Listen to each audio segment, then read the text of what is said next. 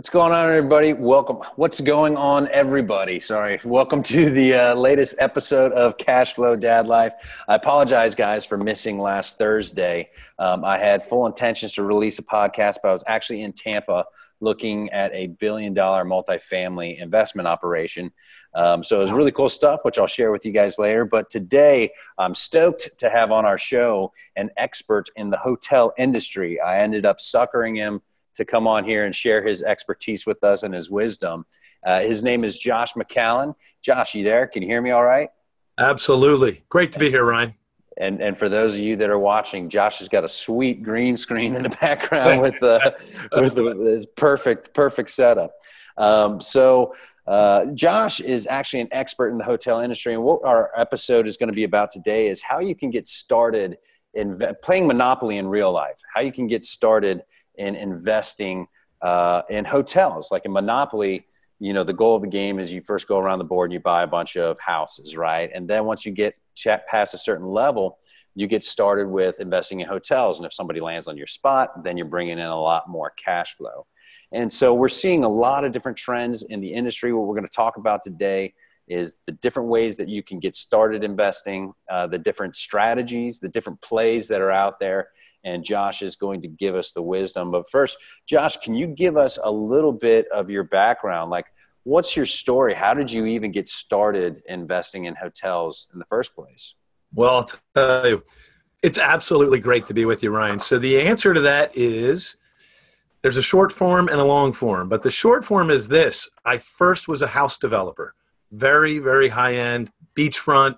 As a matter of fact, I was the project manager, guy on the field, building $5-6 million houses during the boom days, 06, 07. And then right as the '08 crash came, that business model stopped.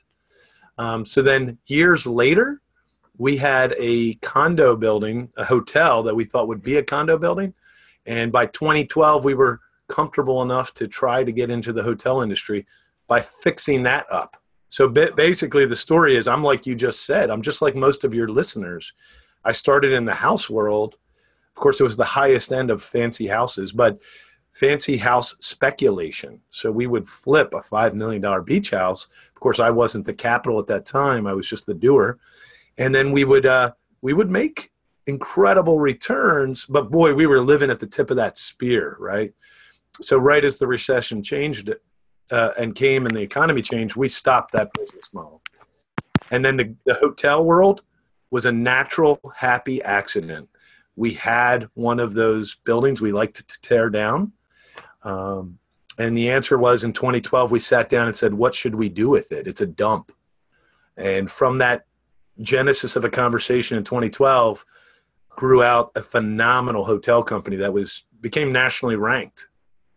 That's awesome. That's awesome. And you said you're like most of my listeners, but I think my average listener maybe has one or two kids.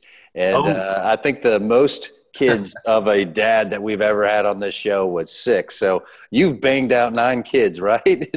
Brian, absolutely. As a matter of fact, you know what? The kids love listening to you, buddy. Just so you know, FYI. So they always watch my language sometime. But don't worry, because we always say we raise them like baby boomers, so they're a little tougher. But no, we have 9 kids, Ryan. 9. We're trying to stay ahead of you in one area of life, okay, buddy? Well, you are way ahead of me on that, man. And I don't know if anyone's ever told you this, but I get the joke all the time that you guys should probably get a TV for your bedroom. So. It's a good joke, man. It's a good joke. How many times have you heard that one? A lot. That's perfect. Awesome, man. All right, well, let's continue with the story. So you started, you know, with high-end flips, kind of speculation, right. And then you got more into, you know, the hotels. Can you tell us a little bit about your last project that you did? Yeah, great question. So I just recently was able to exit a wonderful company on great terms, was able to start this new company because we had so many new opportunities. But during my 6-year tenureship, we had the privilege of serving not only as a partner, but as the president of a very sizable company. And during that time, we ended up growing from 1 hotel into 3 in 5 years. And we really established a culture and a management company that allowed us to look for, you know, we were looking to the future. As a matter of fact, that's where my new company came from, was from all the wonderful, effort that we put into the first company. We now have the opportunity to grow it. I would say probably a property a year, if not more. And I always say it's like we built a franchise prototype the whole time. The whole time we did our first hotel, I kept saying, Ray Crockett, Ray Crock the heck out of this hotel, meaning if we do a great job marketing something, let's repeat that. If it's seasonal, let's repeat it quarterly. Let's repeat it. So we built a standard operating procedure for aggressive marketing, strategic partnerships, amenities, all kinds of things at hotels. We did it so we could repeat it. So it's been a hell of a ride. Yeah, that's awesome. And it's funny you mentioned Ray. Is it Ray Crocker or Crockett? I always get it mixed up. Which one is it? Okay, he's like a big part of our culture. So he is Mr. Ray Kroc. Mr. Ray Kroc. But I think it's great when you put the in there. I listened to another podcast and you kept calling him Ray Crocker. Yeah, I did. I was thinking Ryan's going to fall in love with this guy someday and he'll never get that wrong. Yeah. Oh man, I mess up my name so much. Whenever I'm talking to my own children or if I'm coaching football and I get a kid's name wrong, I'm like, you know who you are. I like that. You don't need me to tell you who you are. and Ray Crocker doesn't need me to tell him that it's Croc, whatever. You just nailed it though, buddy. And I hope it comes up, and feel free to get to it whenever you want. But you've told in the past that Ray Kroc was really in the real estate business. This is the guy that created the fastest cheeseburger for under $1, right? Even now it's just $1 still, I guess. So that guy really wasn't in the cheeseburger business. He was really in the real estate business. Right. And what's really interesting, though, is his real estate business wouldn't have worked if his cheeseburgers didn't work. That's right. So they're kind of like symbiotic. And that's how I look at hotels. What we said was buying hotels is great, but really making money is in the operations. So we focus on the operations so that we can really return a ton of money to the asset owners, the investors. So tell us a little bit. So for the layperson who's never invested in hotels, there's essentially 3 ways of doing it. Can you kind of cover those 3 different ways that you can get started investing in hotels, and Sure. maybe the pros and cons of each of them? Yeah, I mean, the simplest way I came to understand this was, again, we grew grassroots. So we ended up studying it by going to conferences and meeting everybody. But here's what I distilled it down to. Anybody with a significant amount of capital can go and petition Marriott or Wyndham to acquire a license to have a Marriott or a Wyndham in their market. And they can buy that piece of real estate like Ray Kroc is talking about, and then have a hotel built by the development company, the design company of Marriott. So that's way number 1. You just write a gigantic check. Mm-hmm. Now that goes to cash flow passive dad life, or cash flow dad life, my favorite. Okay. That would work. So just write a $10 million check and go ahead and buy one. Mm-hmm. The license, and then have them manage it. And that's a good program. If it works economically, I might even do that someday. But that's one way to do it. That's what I would call a stable cash flow model. Mm-hmm. The other way to do it is we could go buy any independent hotel, costs less money usually, and then it's on us to find a manager. And what that means is you usually hire one of these third-party management companies, mm-hmm. and they do okay. Their reputation of most third-party management companies is they'll keep the lights on and they'll do their job. You're not really looking at it. Didn't you have one situation where you guys actually started off with the model of let's make this a passive income play and let's do like a third-party management company? How did that work out? We did. The same properties that I was talking about a moment ago started with that strategy, which is the normal strategy. Buy a hotel because you love the location and call in a specialist, a third-party manager. Let them have a fee and they will run the property. Actually, what happens the day after you sign the management contract is you're technically not allowed to ever speak to the staff and authority. You're not allowed to direct them because that's what you signed. You signed an agreement that you won't do that and that they will do that and they'll take responsibility. What we ended up finding is that that group, probably that kind of group, which there's at least hundreds of them, will work in a stable, like side of the road, side of the highway hotel. That would be a great model. But when you're trying to build wealth, I'm not sure that's the best model. Mm-hmm. And then the third model is what a lot of people trap themselves into, is they buy a hotel, maybe it's a small motel even, and they become their own manager. They might even get a little place nearby and live there and run it. And that's the opposite of passive income. Yeah. So actually, I said there's 3 ways. Well, there's actually 4 ways. The other way is through a syndicated model, like basically people who are private. They're buying these private places and fixing them up and operating it themselves. Right. Touch on that a little bit. Ryan, I announce it here first. Okay. Cashflow Dad Life. This is a big announcement. We believe that is what the market needs. What you just described is pretty rare. And this means good people can get into the hotel world and all the benefits of the good, strong cash flow and even growth through syndication or through partnering with an operator. You and I talk about it all the time. That's what multifamily has become, right? Most people you interview can buy an apartment building by just recruiting 10 investors, correct? Mm-hmm. And that's a strong opportunity because basically you're giving the money to a lead sponsor and they're going to run the project, but you get a really nice piece of cash flow.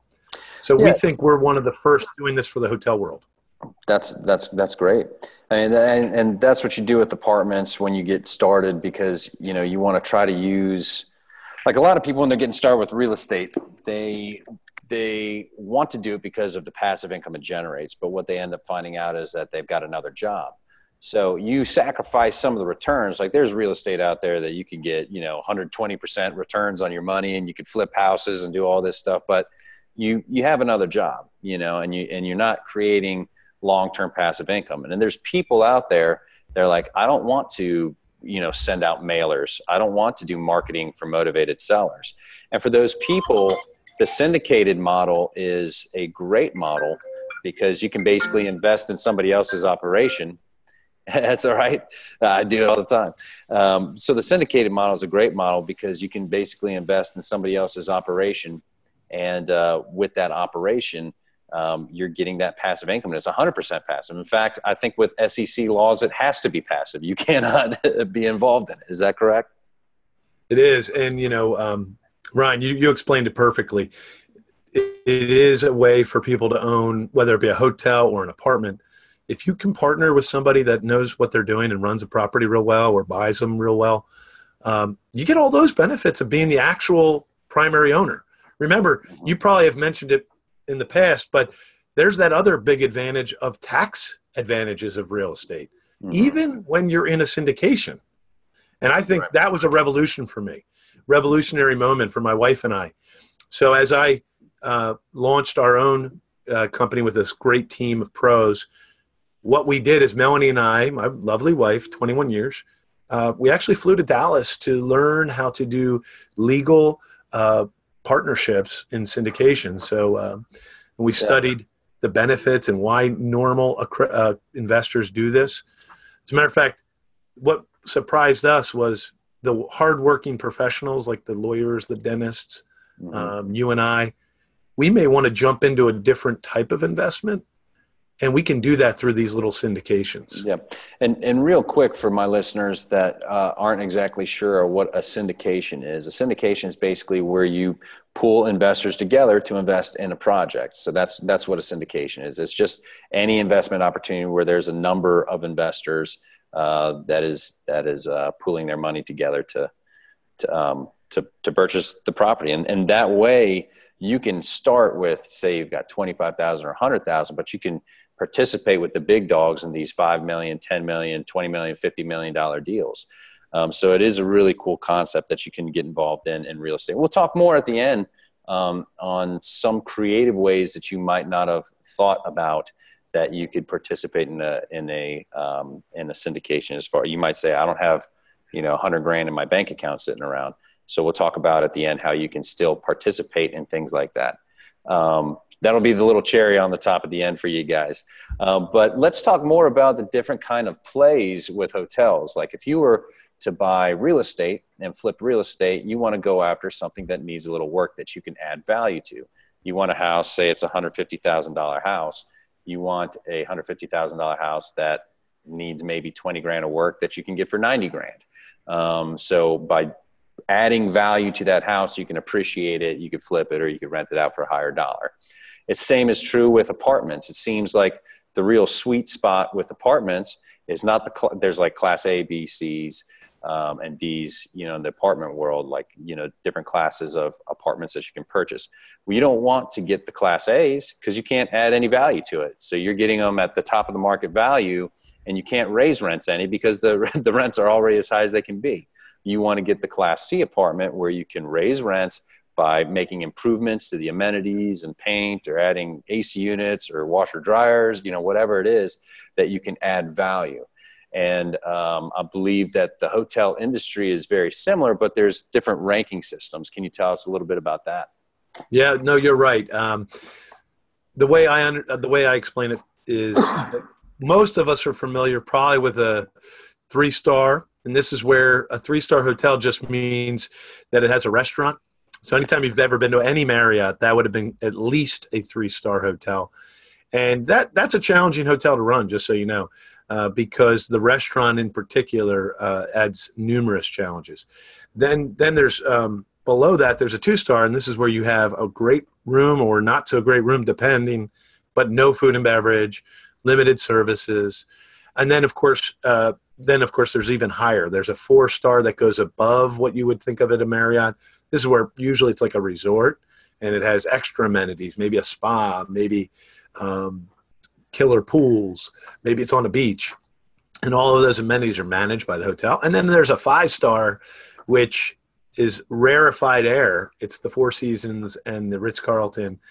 And those are the funny ones. Those don't actually make much money, but boy, they have a halo effect of value for developers. So they're done for other reasons.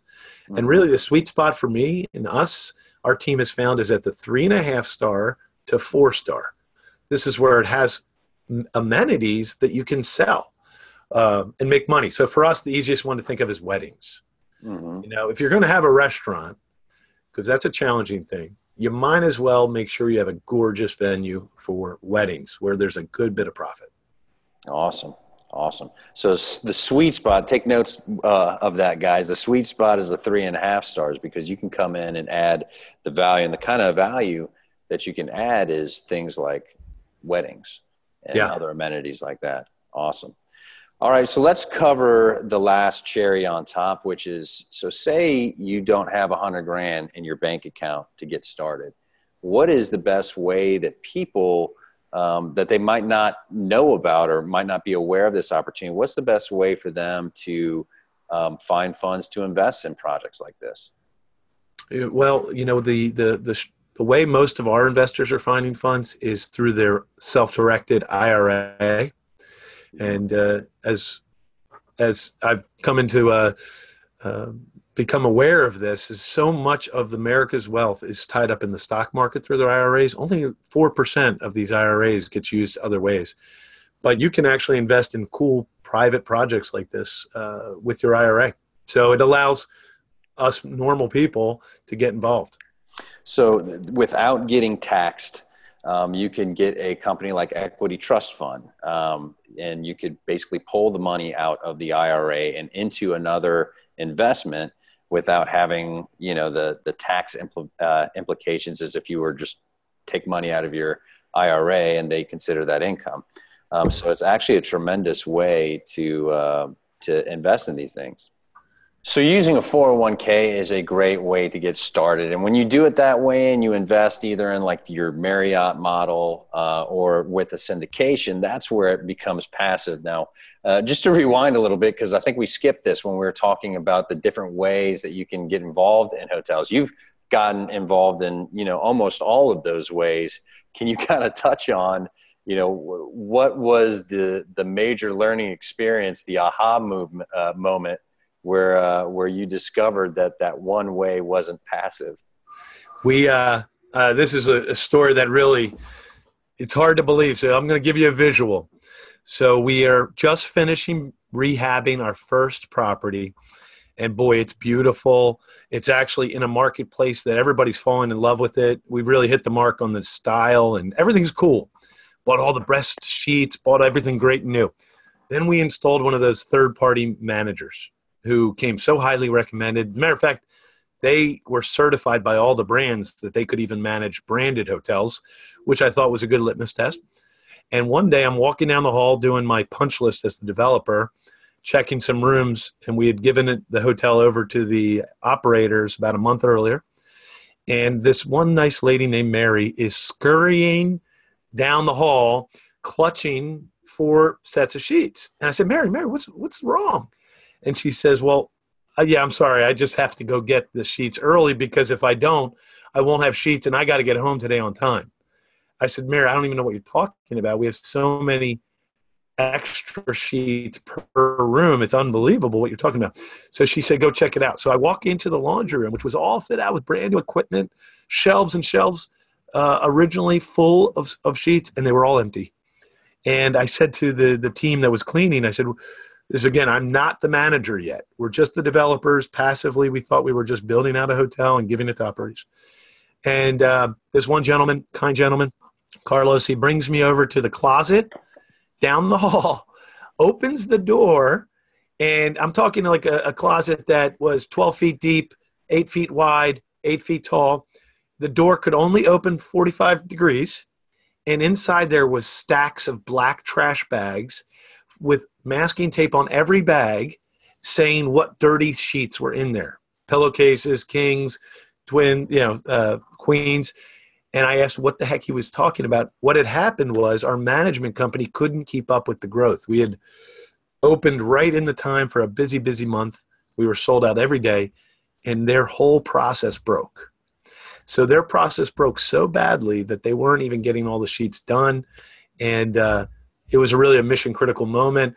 So I kind of stepped in, and I was transparent, went down and talked to the managers, and I said, "Hello, listen, we got to get these sheets clean. You guys can't keep up.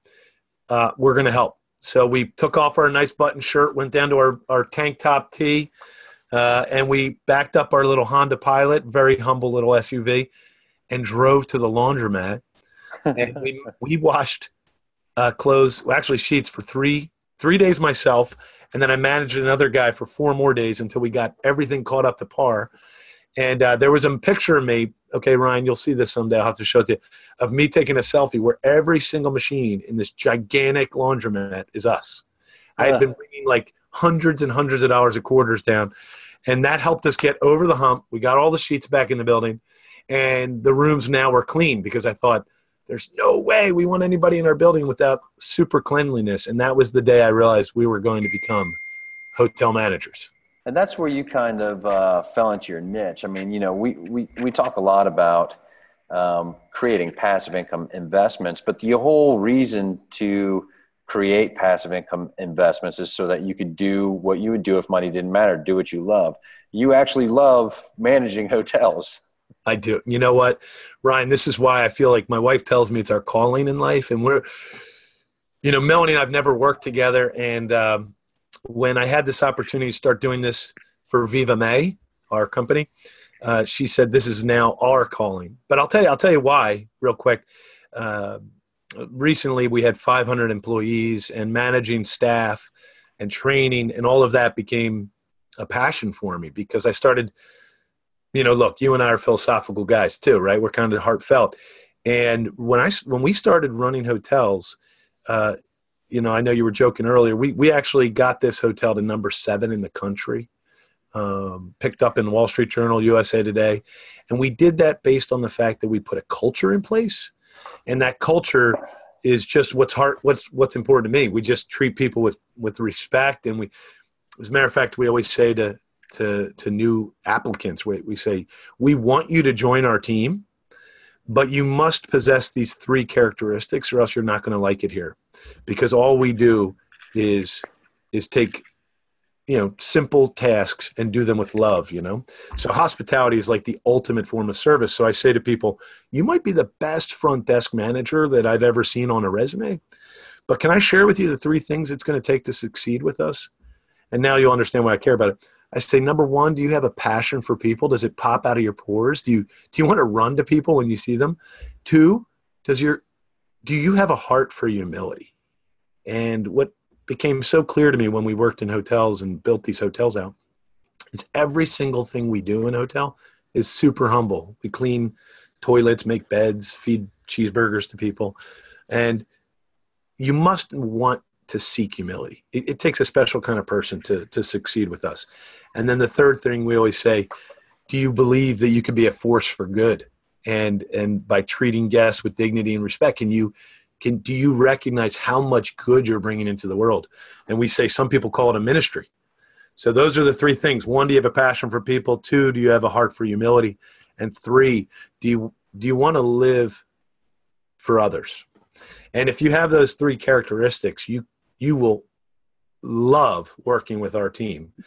And the good news is, if you don't have those, you hate us. So we always try to encourage you not to join the team, because we've died on that hill, man. We've spent the last 6 years, you should see the quantity of books we've read and the quantity of thinking we've put into this. We said, this is the way we would want to be treated. And so we built a whole standard operating procedure, from the way we hire to the way we release, to the way we treat a guest. And so that process has become my life's work. So for me, that it is a job, but boy, it feels like a lot more than that. That's so awesome. And it's so interesting that you mentioned culture. And it's interesting to me right now, because as I said in the beginning of the podcast, I just got finished visiting this $1 billion asset owning apartment company. And if you look at apartments, it's like, it's not sexy. It's not attractive. It's just apartments, But what they did, the owners from the ground up created this culture. And that's why they were able to grow so rapidly, because they had the right culture in place. It wasn't just about the IRR and putting the numbers together and the ROI and all this other business talk. In fact, they could talk circles around you. They're all like, Harvard grads, but it was this culture that they were able to create with a very mission-centered purpose that permeated throughout everything they did. So it's timely for me to hear you say that one of the passions that you have is creating this culture, and ultimately I think that's why you've been able to thrive in that industry. Yeah, it's a people industry, and you're right about the culture. By the way, culture doesn't happen by a speech. Like you were saying, that other group, similar to us, I believe they meet every week. We do it. I always say, here's our meeting. We call it the why we do what we do. Everybody can be really good at checking somebody in or cleaning dishes or cleaning toilets. But if we're not speaking in lockstep, and if we're not there to serve the guests will never feel that extra level of support and love that we created. As a matter of fact, we used to call it a place of peace. And the only way we were able to get there was meeting every week and going over first principles. We called it the why we do what we do. And that exercise is really rewarding, really rewarding. And it does really begin. Hey, I have one fun little thing that crossed my desk about 3 years ago, and this is why the culture is so important. The word hospitality. You'll never hear me say I'm in the hotel business. None of our team, I encourage them not to say we're in the hotel business, because hotel, it means a building, but hospitality means what we're delivering. And right. So for hospitality, once you get that part of the business right, the revenues for us almost doubled within 2 years. And our profit, this is true. We actually experienced a 10x growth from 6 years ago till today. That's why we were in Inc. 500. And the growth of our company was astronomical by any standards, and it was really built on the culture. But the culture every week asked why we do what we do, and we would go over the core mission and the focus on people. That's awesome. That's incredible. And it's anything that is mission driven and purpose driven is going to succeed one way or another, Yeah. Even if it's not monetarily at first, the culture and the purpose is really what drives things forward. Let's take it back down from 500 feet, because we're speaking from 500 feet up. Let's take it back down and talk more specifically about strategy. We kind of touched on it earlier in the podcast, different ways that you do things, like with, single families, fix and flip, you buy it under value. With apartments, you buy it under value. It's actually called the Burr method. If you can go into a little bit what the Burr method is and how that relates and translates into hotel industry. Yes. So I learned that terminology from that other good website and podcast, Bigger Pockets, but Brandon Turner explains it well. And so what he means by it, and it's funny because this is obviously what you do, I do. We buy, this is the B, we rehab, we reposition, we refinance, and then we get ready to repeat that process. And in the hotel business, this has been our focus over the last 7 years, is when we bought it right. We're trying to buy below market. Of course, as a matter of fact, the current project I was working on, and I'm still about to acquire, we're buying at 27% of replacement value. Really great purchase price. But why? Because we need to rehab it when we get it, and we need to reposition it for its greater value. And the good news is we already have it modeled out. We'll refinance it within 5 years. So we'll be ready to repeat. The cash will be back in the capital accounts. So yeah, that is, people always talk about it in multifamily. And what we're focused on at Viva May is bringing that same tenacity of repeating the Burr method in the hotel world. And for us, the hospitality world. Yeah. And one of the actual cool things about a project like this, similar to the short-term rentals, is, with my fish camp, I could stay at my fish camp when it's not being used and go fishing with my kids. It's got to be something similar in the hotel industry, right? You could stay at your It is. It's funny. You for us, we use it it's our everyday job. But even in your everyday job, you would be shocked how happy it makes people to bring them into a beautiful resort or hotel. So the same's true for investors. And one of the promises I've always thought was important is you got to make sure the investors enjoy their asset. So I think this is an unfair advantage we have over multifamily developers that are similar to me. Here you get to enjoy it, visit your resort, be proud of it. You get to put your name as a partner on.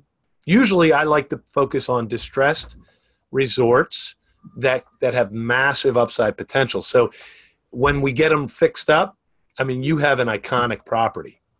Really, that's what our properties are. The ones I'm buying, typically the celebrities of your town usually go there. For the one I'm buying right now, a lot of the NFL football players love this place. So you get this really nice halo effect when you buy into a resort. Yeah, that's awesome. Well, this has been such an awesome podcast. We've learned a lot. If you've never even thought about or were always curious how you get into hotels, we discussed that in today's podcast. Some of the things that I'm taking away are the different kinds of plays you have with the hotel, whether it's through Marriott or through fixing up and trying to run one yourself, or through a syndicate. It sounds like the syndicate is a really great play. And then we talked about the different, so-called classes of hotels and where that sweet spot is. And Josh shared with us that the 3.5 star is a really great sweet spot, with the value add being weddings and such. And we talked about how you could tap into your 401k to even invest in these things. And we discussed the Burr method as well. And also, not to forget about this, we talked about creating a great culture and how that helps businesses thrive. So with all that being said, what's next for you? Are you currently working on something? Hey, we are. This one is going to really knock people's socks off. We're about to purchase the third oldest winery in America from 1864. And you might say, well, I thought you were in hospitality. This place has had, I always say, 155 years of vineyard hospitality. It's called Renault, and it has hotel and golf course, and it has this really special wine. As a matter of fact, it has the right to sell champagne And you never hear that in America because Why is that substantial? You know what? If you're going to sell something in America, it has to be usually sparkling wine. But this property has, remember, it was founded when Abraham Lincoln was president, and the family came from Champagne, France, and used all the authentic methods of rack and riddling of bottles to this day. So it's just always had the rights to continue using the name Champagne, even after everybody else lost that privilege. By the way, JFK and his dad used to drink here. And as a matter of fact, JFK had his champagne, his inauguration was all Renault champagne. So you'll see that folklore all around the property. It's very exciting. So this is what you're focusing on now. It's got, I believe it's got a golf course on there. It's got, and so your main goal is to take this, does it follow the McCallen method and it's got 3.5 stars right now? What would you classify? Great question. It does, because it has all those amenities. It may even trip into the 4 stars. And that may be a choice we make where you add a little extra service.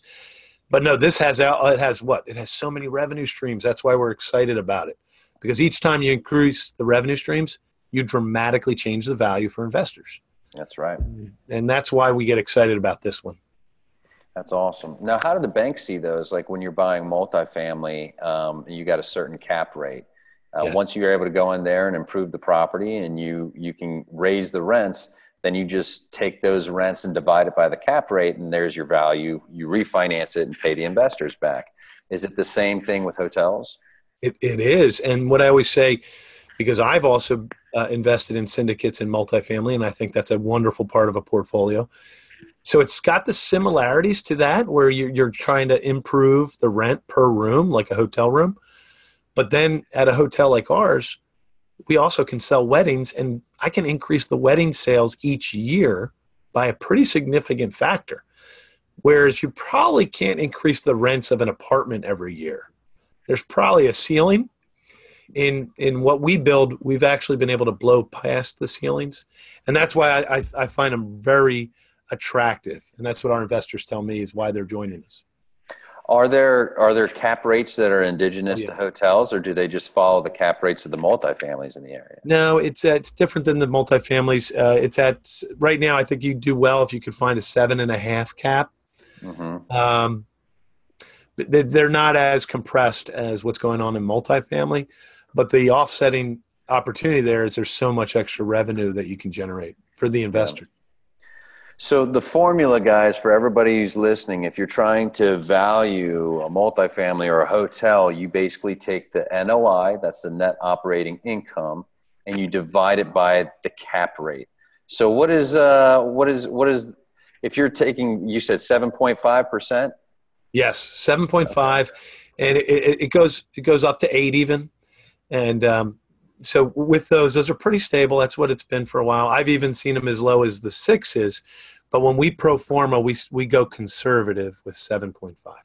Okay, so for those of you who are listening, say you were able to increase the revenue on a hotel for by $100,000. I'm sorry, the net operating income.